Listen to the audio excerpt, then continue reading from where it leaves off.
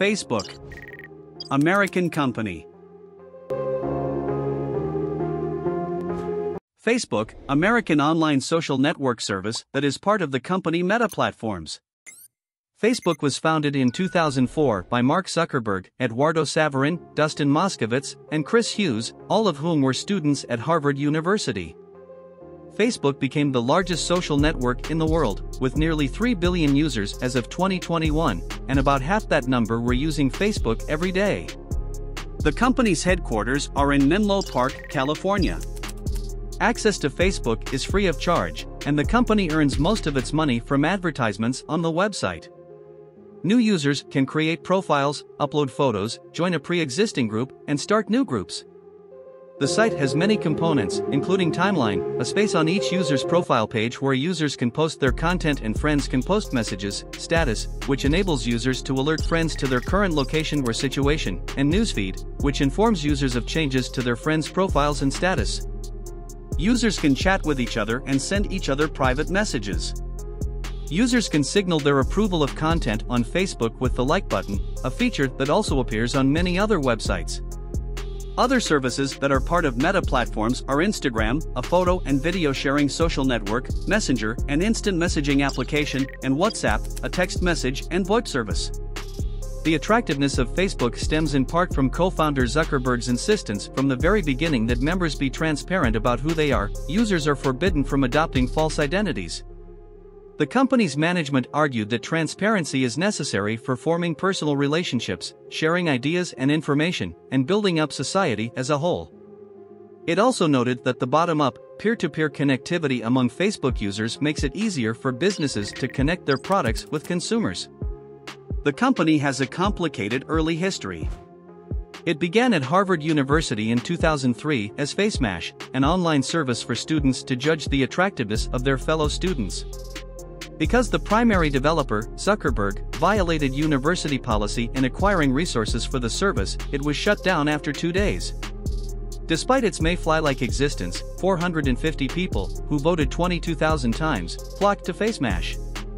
That success prompted Zuckerberg to register the URL http://www.thefacebook.com in January 2004. He then created a new social network at that address with fellow students Saverin, Moskovitz, and Hughes. The social network thefacebook.com launched in February 2004. Harvard students who signed up for the service could post photographs of themselves and personal information about their lives, such as their class schedules and clubs they belong to. Its popularity increased, and soon students from other prestigious schools such as Yale and Stanford universities were allowed to join. By June 2004, more than 250,000 students from 34 schools had signed up, and that same year major corporations such as the credit card company MasterCard started paying for exposure on the site. In September 2004, the Facebook added the wall to a member's online profile. This widely used feature let a user's friends post information on their wall and became a key element in the social aspect of the network. By the end of 2004, the Facebook had reached 1 million active users. However, the company still trailed the then-leading online social network, MySpace, which boasted 5 million members. The year 2005 proved to be pivotal for the company. It became simply Facebook and introduced the idea of tagging people in photos that were posted to the site.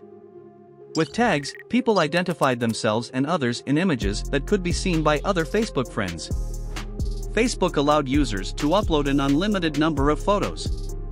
In 2005, high school students and students at universities outside the United States were allowed to join the service. By year's end, it had 6 million monthly active users.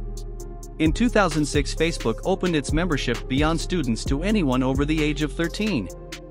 As Zuckerberg had predicted, advertisers were able to create new and effective customer relationships.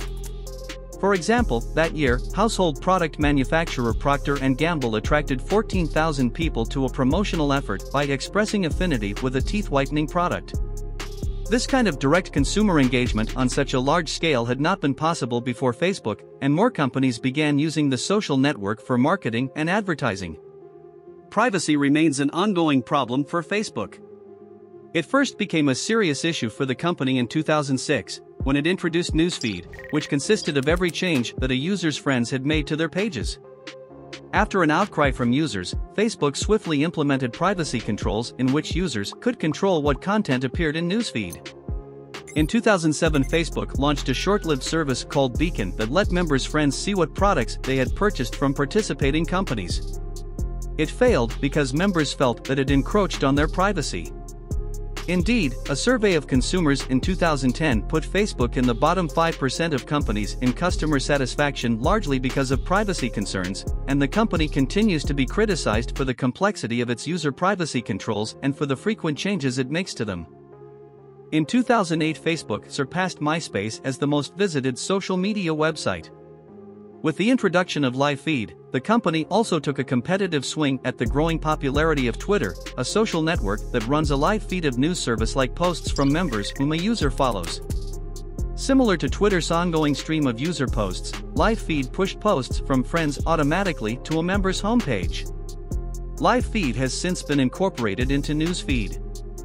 Facebook has become a powerful tool for political movements, beginning with the US presidential election of 2008, when more than 1,000 Facebook groups were formed in support of either Democratic candidate Barack Obama or Republican candidate John McCain. In Colombia, the service was used to rally hundreds of thousands in protests against the anti-government FARC guerrilla rebellion. In Egypt, activists protesting the government of President Hosni Mubarak during the uprising of 2011 often organized themselves by forming groups on Facebook. Facebook encourages third-party software developers to use the service. In 2006, it released its Application Programming Interface (API), so that programmers could write software that Facebook members could use directly through the service. By 2009, developers generated about $500 million in revenue for themselves through Facebook. The company also earns revenues from developers through payments for virtual or digital products sold through third-party applications. By 2011, payments from one such company, Zynga Incorporated, an online game developer, accounted for 12% of the company's revenues. In February 2012, Facebook filed to become a public company. Its initial public offering, IPO, in May raised $16 billion, giving it a market value of $102.4 billion. By contrast, the largest IPO of an internet company to date was that of the search engine company Google Incorporated, which had raised $1.9 billion when it went public in 2004. By the end of the first day of the stock's trading, Zuckerberg's holdings were estimated at more than $19 billion.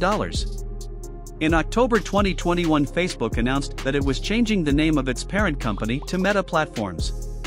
The name change reflected an emphasis on the metaverse, in which users would interact in virtual reality environments.